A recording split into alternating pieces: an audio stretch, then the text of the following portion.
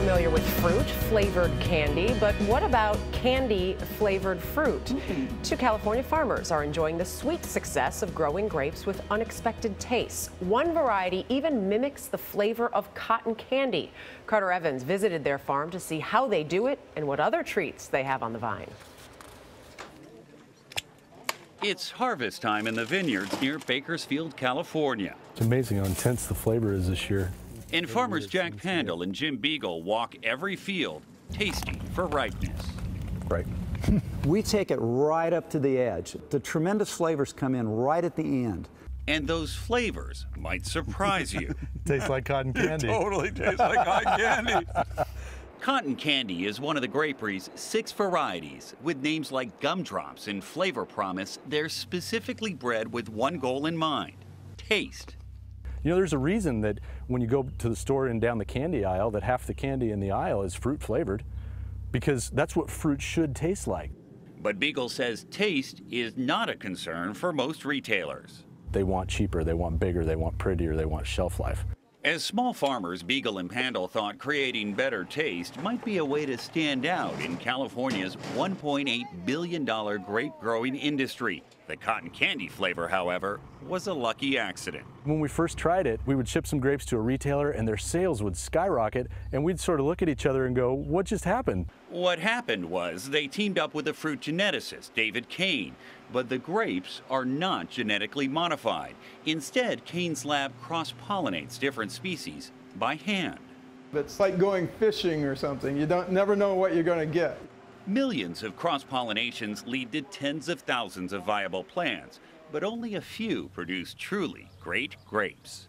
We get people asking if we inject cotton candy flavor into every berry, or if we spread cotton candy over the soil and the roots pick it up. It's none of that.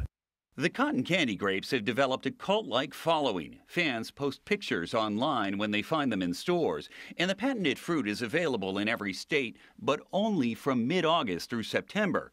Pandel puts his personal email on every package. I have never heard of a farmer getting fan mail before.